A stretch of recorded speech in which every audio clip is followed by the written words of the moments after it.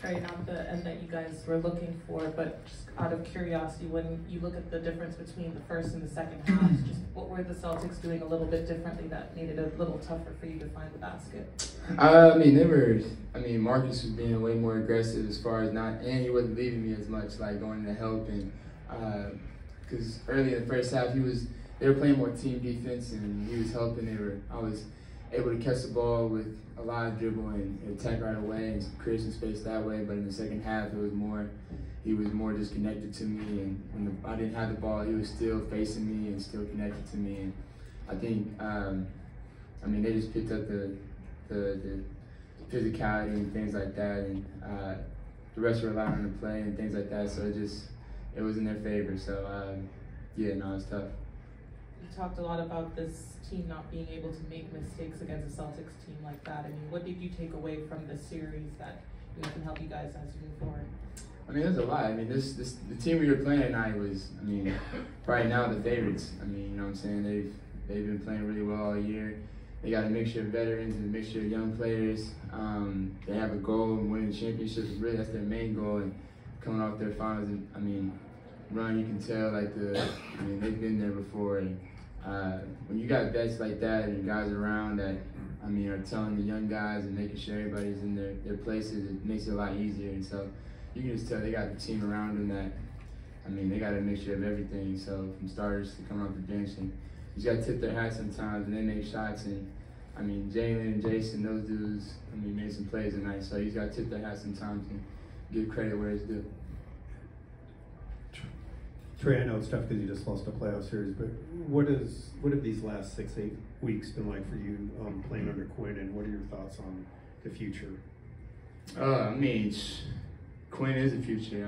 I believe with him here, the city's going to win a championship, and it's just about bringing in the right pieces for him, and him obviously getting the full summer and bringing in his people and training camp to put in what he wants to put in. It's kind of tough when you get in the position halfway through the year and you kind of want to put in your stuff, but we're kind of already halfway through the year and everybody's played 40, 50 games or 30 games, how many we were played at that point, but I think he's going to be great for us, and I'm excited for the future with him. Trae, take us through that last 4 minutes of the game. I think he was up by 1, and then what changed defensive-wise, offensive-wze? What changed to turn the game in their favor? When you hit some tough shots, I think Jalen hit a big 3 in front of our bench. I think it was either tied or I think it was probably tied. And momentum plays like that, they hurt. Just like we were in the last game. A couple of my threes, they were up 13, but a couple of threes can hurt and pull the momentum the other way. And that's kind of what happened tonight. And just certain things, like we didn't have a side out of bounds play in that corner. Quinn we never went over practice and that stuff. So certain situations it was just tough tonight, and but you gotta give them credit. They came ready to play. Trae, just big picture though, how do you sum up this season as a whole, not just the last few games with Quinn, but the whole season? We could not even have made the playoffs. It could have been worse. I think for us, we got to focus on the future now, and we can't worry about the past and what all went on throughout the season, all the nonsense and stuff. We got to focus on the future and what we got going. And I think we showed strides. I think we showed moments what we can do with Quinn as our coach and things like that. So I'm excited for the future. Trae, you've stated a few times about Quinn being the future and the future. Over the last few weeks, how would you say your game has grown under Coach Snyder, and maybe some things in which he's instilled in you for the future?